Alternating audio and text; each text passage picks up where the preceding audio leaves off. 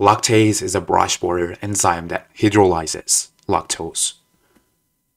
Its concentration declines steadily as one ages into adulthood, especially people of non-European ancestry.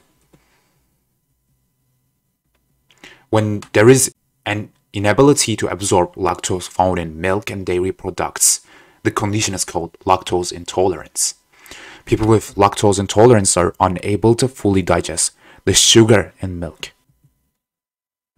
As a result, they have diarrhea, gas, and bloating after eating or drinking dairy products. The condition, which is also called lactose malabsorption, is usually harmless, but its symptoms can be uncomfortable.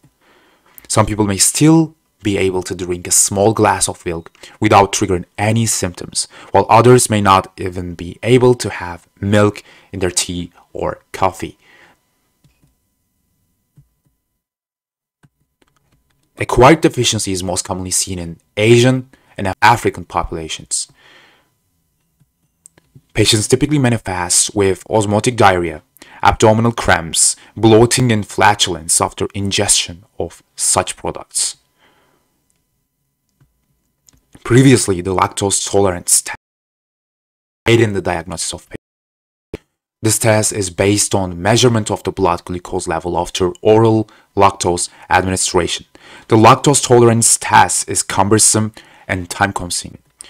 Now we are using another test called the lactose hydrogen breath test, which is a non-invasive test, can confirm the diagnosis if unclear. A positive hydrogen breath test is characterized by a rise in the measured breath hydrogen level after the ingestion of lactose, thus indicating bacterial carbohydrate metabolism. Today, health experts suggest you to try different dairy foods and see which ones cause fever symptoms. That way you can still get enough calcium and other important nutrients.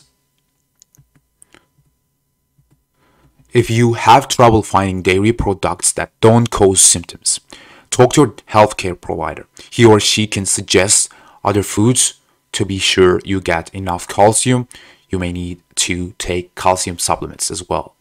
Thanks for watching. Don't forget to watch our magnesium deficiency signs video. And by the way, don't forget to join our channel membership. It's just $2 and believe me, it's helping a lot. See you on the next one.